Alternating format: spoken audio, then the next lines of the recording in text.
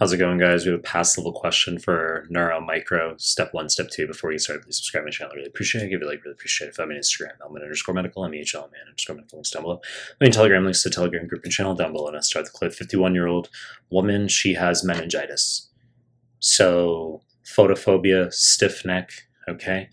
Meningitis. Now, let's look at the CSF analysis. Pass level, as I said, you got to know your basics, all right? So, clearly, we have low glucose, high protein, high lymphocytes, and negative blood. So let's just whip through the answer choice here. Choice A, Cryptococcus neoformans. Correct answer. So you need to know fungal meningitis is going to be, holy shit, low glucose, high protein, high lymphocytes. They can sometimes say increased opening pressure, but it's non-specific, okay? I mean, it's just to my observation, they can throw that in there. Could they throw it in there for bacterial as an example? Yes, but I'm just letting you know that maybe about 2/3 of fungal questions, they throw that in there, increased opening pressure, but this is what we're going to have so far. Obviously, Cryptococcus neoformans, increased risk with AIDS patients or chronically immunosuppressed, e.g. Organ transplant recipients, non-immunosuppressants like azathioprine or cyclophosphamide. So Cryptococcus neoformans, latex agglutination is the most accurate test for the CSF analysis. You can also do India ink prep, which is going to be a black background with these white halos, which are the polysaccharide capsules that do not stain. They can also show you a red stain, which is known as mucocarmine stain. Okay, so Cryptococcus neoformans meningitis. Narrow-based budding, the ends go together, okay? N, neoformans, narrow-based budding. Unrelated, blastomycosis, the B's go together, broad-based budding.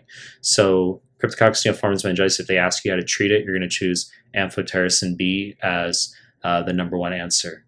Let's just whip to the other answer choice here. I'll tell you some highlight points. Choice B, echovirus, wrong fucking answer. This is going to be aseptic meningitis. Aseptic meningitis is just another way of saying viral meningitis. You're going to see normal glucose. You're going to see normal protein or ever so slightly elevated protein, high lymphocytes. Blood will be negative. Wrong fucking answer. Choice C, herpes simplex, wrong fucking answer. So first of all, HSV, 1 and 2 for that matter, neither causes meningitis. They cause encephalitis. Holy shit. So encephalitis is just going to be confusion. Okay, so if they give you stiff neck photophobia, meningitis.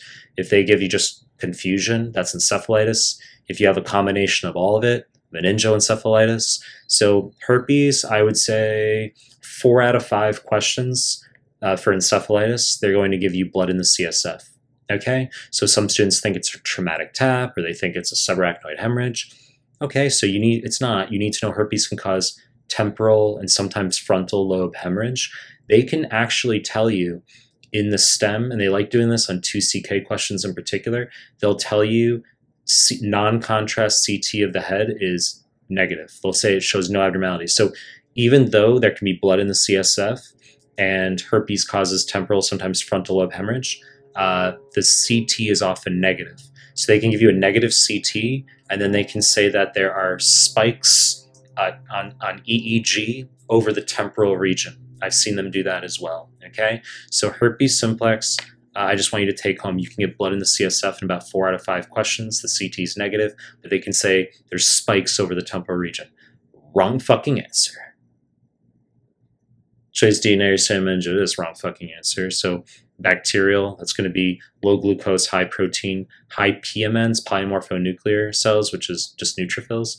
So what you can remember, and this is going to make it easier, okay? You're going to remember that bacterial and fungal are the same in that both are low glucose, high protein.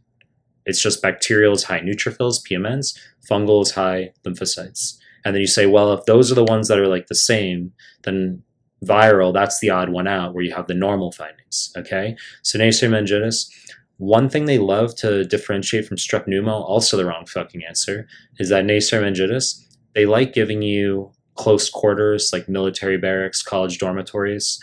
If they don't say that, they can give you a kid, for instance, who has non-blanching rash. Okay, they can show you just like what look like ecchymoses on the limbs, on the trunk. Okay, non-blanching rash you get with Neisseria meningitis. They can also give you Waterhouse-Friderichsen syndrome. So they can say bilateral flank pain, low blood pressure. You say, well, how do you know that's just not sepsis, right? Septic shock causing low blood pressure? Absolutely, it could be. But you need to know Waterhouse-Friderichsen syndrome is where you have bilateral hemorrhagic necrosis of the adrenal glands, and you're losing not just your aldosterone, but also your cortisol. You need cortisol to have alpha-1 expression on peripheral arterioles so that norepinephrine and epinephrine can bind and cause constriction to maintain blood pressure. So you're going to give hydrocortisone in that case. Wrong fucking answer. Choice C. And actually, I'll just mention real quick, you need to know terminal complement deficiency of C5 through C9 is possibly the highest yield immunodeficiency on USMLE. Actually, I would just say it's the highest immunodeficiency on USMLE. And how do I know that? Because I've gone through all the NBME questions, I've organized them subject-specific into folders, and I know which questions show up more than others. And I would say terminal complement deficiency, exceedingly high yield, so recurrent neiserial gonococcal as well as meningitis infections. Okay, so they can just say like brother had a history of meningococcus, or a patient has recurrent gonococcus, and the answer could just be deficiency of C8 or C7. Sounds weird, but it's terminal complement deficiency. As I already said, wrong fucking answer. Choice C, strep pneumo, wrong fucking answer. So just common cause of meningitis, okay, but you're not going to get the non-blanching rash. The non-blanching rash is neiserial meningitis. You're not going to get Waterhouse-Friderichsen syndrome, okay?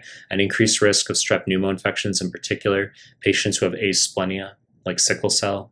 So encapsulated organisms, you say, well, wouldn't that be increased risk of neiserial meningitis as well? I agree with you, 100%, absolutely. But so strep pneumo, Haemophilus influenza type B, neiserial meningitis, but USMLE, if they force you to choose which organism, patient with asplenia, either via surgery or autosplenectomy, like for repeated microinfarcts and sickle cell, they force you to choose an organism. They want strep pneumo as what patients most susceptible to in terms of sepsis. Wrong fucking answer. You know the deal. I'm going to make more content if I can stop subscribe my channel. Appreciate your time. That's it.